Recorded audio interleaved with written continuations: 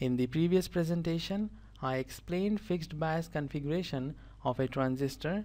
In this lecture, I will solve one numerical problem based on fixed bias configuration. Let's read the problem. For the fixed bias configuration, determine IC. IC is the collector current, VCC, the biasing potential, beta, the amplification factor, and RB, the resistance connected in series with the base. This is the circuit given to us in which RC, the resistance connected in series with the collector, is equal to 2.7 kilo ohms. I will write this down. RC is equal to 2.7 kilo ohms.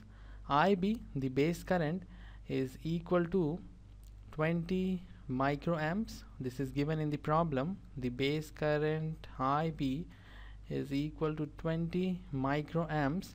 The ammeter current IE is equal to 4 milliamps. The ammeter current IE is equal to 4 milliamps. VCE, the output voltage, VCE, the output voltage is equal to 7.2 volts, and we have to calculate the collector current IC, which is also the output current of this circuit.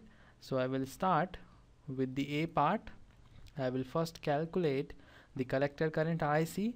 We already know the ammeter current IE is equal to sum of collector current and the base current.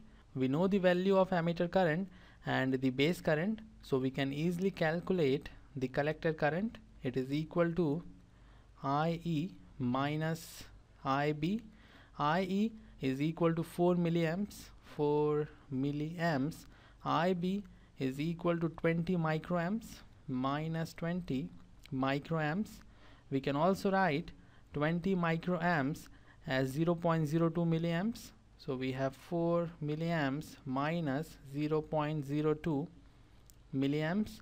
When you solve this, you will have 3.98 milliamps. This is the value of collector current and the answer of the A part. And you can see collector current is nearly equal to the ammeter current. Collector current is 3.98 milliamps and the ammeter current is 4 milliamps. So we can say that the collector current is nearly equal to the ammeter current. Now I will solve the B part. In the B part, we need to calculate VCC, the biasing potential. I will use KVL and I will apply the KVL in the output loop. So we have VCC minus IC. Inside the bracket we have 2.7 kilo ohms minus 7.2 volts equal to 0.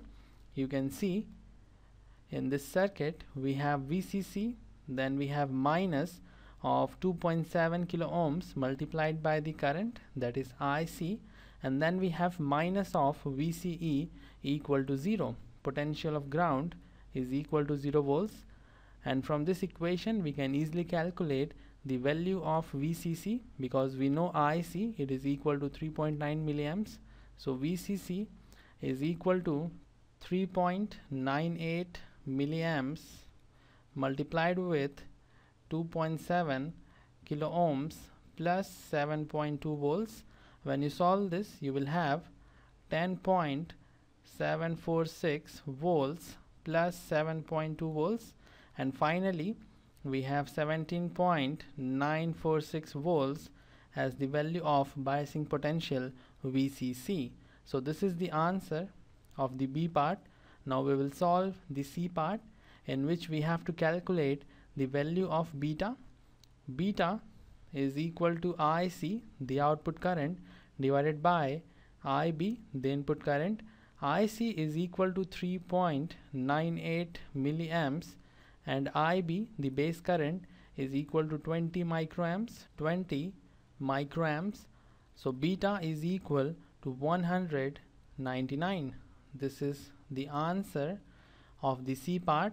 In the D part, we need to calculate the value of resistance RB, and for this we have to apply the Kirchhoff's voltage law in the input loop, and we have VCC minus IB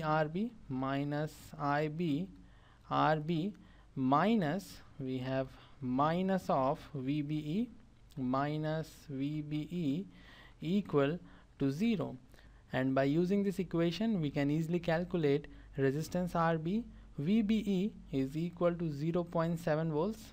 So we have 17.946 volts value of VCC minus 20 microamps value of base resistance multiplied with resistance RB minus 0.7 volts equal to 0. From here we have RB equal to 17.946 volts minus 0.7 volts divided by 20 microamps. So the base resistance is equal to 862.3 kilo ohms. When you solve this, you will have this value as the value of resistance RB. So this is the answer of the D part, and this is how you have to solve the fixed bias configuration of a transistor. This is all for this lecture. See you in the next one.